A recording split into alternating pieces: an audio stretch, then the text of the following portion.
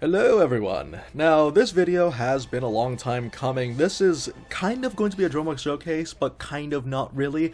This is actually going to be a lot more speculative than usual, which is why the title of this video that you're watching right now is called What Would a Dromarch Change Look Like?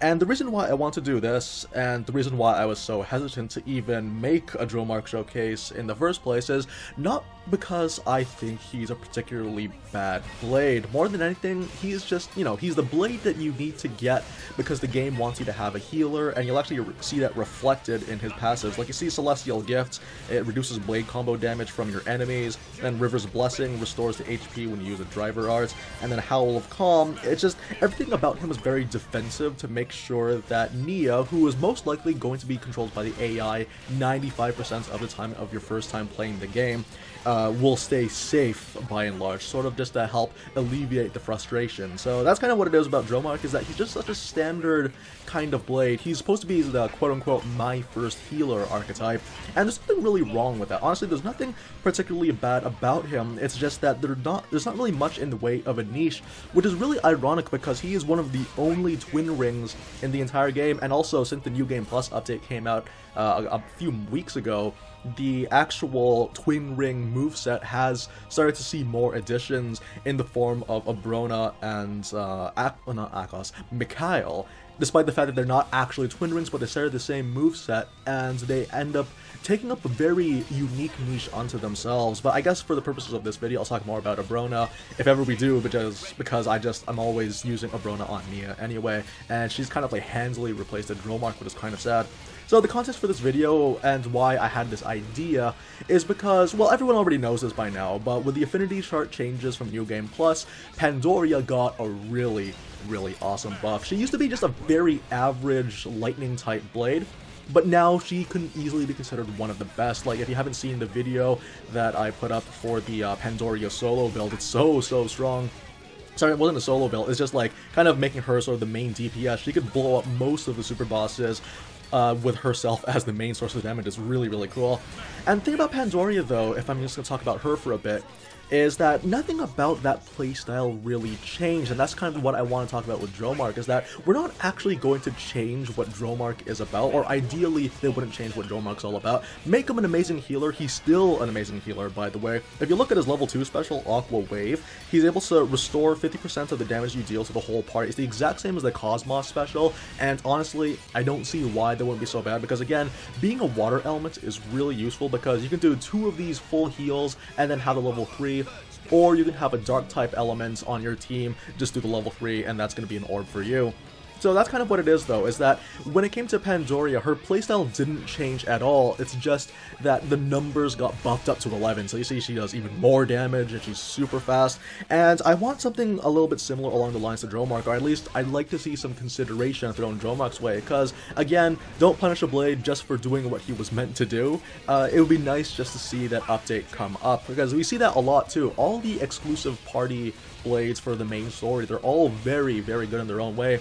For example, we already know about how awesome Mithra is. She has a crit recharge, she can build up light really quickly, and then Pyra is like on the opposite end of the spectrum, where she does insane amounts of damage but at slower intervals, which is really cool. She's probably one of my favorite story type blades to use right now. And there's also, of course, the Poppies are really good in their own way. Poppy Alpha, one of the best tanks in the game. Poppy QT Pie, one of the best damagers. And then we got Bridget, who is an insanely broken dodge tank, if I do say so myself. There's just plenty of things about the roster and what makes them so good, and I'd love to see, just again, Dromarch change up. So here's a couple of ideas. The first one that I want to consider is, well, before we do anything, we're not going to do anything too outlandish. We're not going to make it so that he suddenly becomes like a lion angel that nukes everyone for maximum damage per second. No, it's just to be like, I want something more along the lines of just seeing what is well within the bounds of what Xenoblade Chronicles 2 already has innately in the assets as a starting point, and then if the developers want, they can just build that further. Again, this is pure speculation. There's nothing particularly factual about this except for me kind of just citing what the assets are. So, the same thing with Pandoria, they didn't add assets to the game via DLC. All they really did was just make Zeke's eye glow, and then they turned up the animations. That's literally all they did, and it was awesome, and people love Pandoria even more now. It's great. So I was kind of hoping that they would do the exact same thing with Dromarch, Now, for those of you guys that know, sorry, we're going to spoiler territory. Leave the video right now if you've not played Chapter 7, even though you're watching a New Game Plus video. Nia's outfit, when she becomes a blade, is already built into the game. Yes, most of the things that 3D model does is acting like a blade, where she just puts up her hands and then sends her energies over to Rex. But the thing is, though, we could actually make it so that Nia would have her outfit as a change in costume. So, like, this is an asset that's already built into the game, too. All you would have to do is just have Nia wear that when she's fighting, and that would be cool. Honestly, ideally, most of the costumes that are already available in the game as character models should have been used as sort of a costume that you can get as a reward, but unfortunately nothing of the sort really happens. Maybe in future DLC, we don't know. But yeah, I wanted to have, like, Nia's outfit kind of represents the new change. It would be just like with Zeke, where you hold R and then you press whatever button that you need to do in order to ascend them, because we see that as a recurring trend with most people. With Numa, for example, in order to ascend Mithril or Pyra into Numa, all you have to do is just hold R and then press the button that's associated with it, same thing goes for Pandoria. So I want to do that too. Now, the thing that I also wanted to mention is, the reason why I hesitated so much to make a Dromarch video is because healing in this game is really easy. I mean, keeping alive is the difficult part, but actually healing people, keeping people at max health so that you're always in the threshold of, say, vitality charge or vital charge buffs, most of the time you're going to have no problem at all, because it's so easy to just keep yourself topped up. The real problem is keeping yourself alive, particularly with bosses that know that this is going to be a thing that's happening. Like, there are certain bosses like Tyranitar and Crudil who might have huge AoEs. You need to create invincibility for yourself through either doing a level 3 blade combo, pressing plus to use a chain gauge, or just, by and large, just using a level 4 special if all else fails.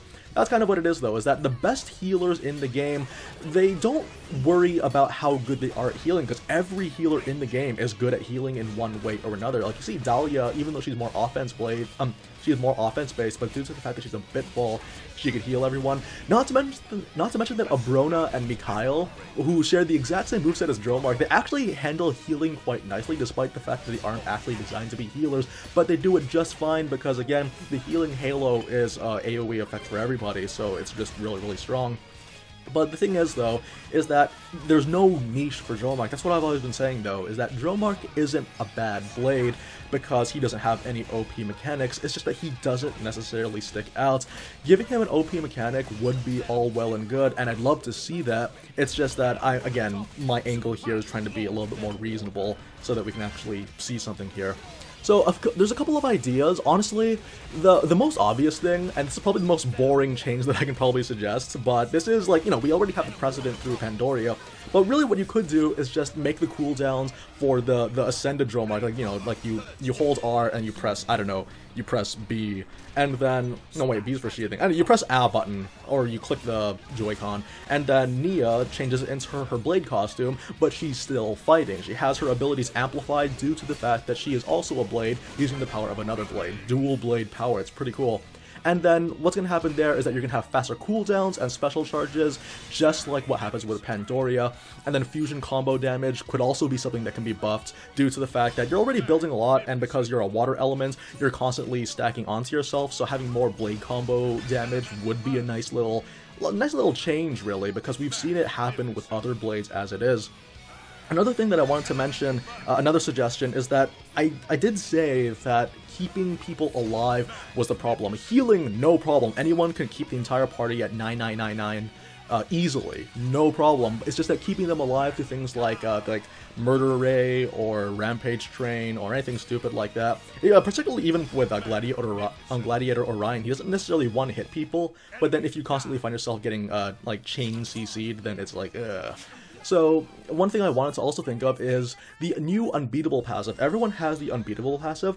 I'd really love to see what would happen if, like, they did something along the lines of that. It might not necessarily be that when you have Ascended Nia on the team, suddenly everyone suddenly becomes unbeatable, because I don't know, like, that could be weird, but it, there is a possibility for that just because of how limited these things tend to be. Like, you morph into the new form and it only lasts for so long, so it could be a little more of a strategic tool, which I think would be really cool. Or they could make it so that like, the chance of the Unbeatable passive on everyone's affinity chart would be slightly bumped up so that it's not entirely random. Or, if they already had the Unbeatable passive, and then you activate the new Dromarch, and then the what's it called, the cooldown or the charges for unbeatable will actually be reset, so you can actually have a maximum of 2 times per battle. Again, we want to make sure that he stays useful somehow, and we want to give him more tools, not because we necessarily want him to be the most powerful, but because we want him to be more useful, because that's what it is though. The reason why Dromarch even exists in Xenoblade Chronicles 2 is because the game wanted you to have a healer in the game, and I honestly feel that that's something you should be considering. Now, on the opposite side of the spectrum, and this is kind of going to be my final point for this video, sorry it took so long, is that really, I think the laziest thing you could probably do is just make it so that once you go into Ascended Dromarch form, you're going to continue doing the healing, but now everyone has Vital Charge on your party, or in the very least, at least everything that Dromarch does is now a Vital Charge ability, so he'll constantly be doing more damage, and you're still going to be spam healing people, it's just that you're going to be benefiting and buffing people's damage even further.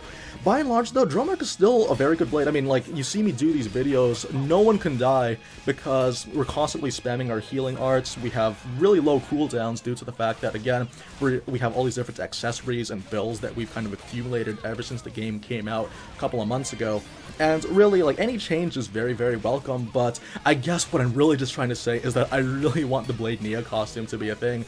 More commonplace, I really, really like that one, and honestly, it would be a shame to let such a nice design go to waste, because I'd like to see this one more without having to sacrifice Rex as a blade user himself, or as a driver, and have to sacrifice that to become a healer. So yeah, guys, thank you very, very much for joining me. Dromarch is a great blade overall. Honestly, if you prefer to use him, then that's fine as is, but I would really, really love to see if some sort of rework or some kind of buff were to come his way in future DLC.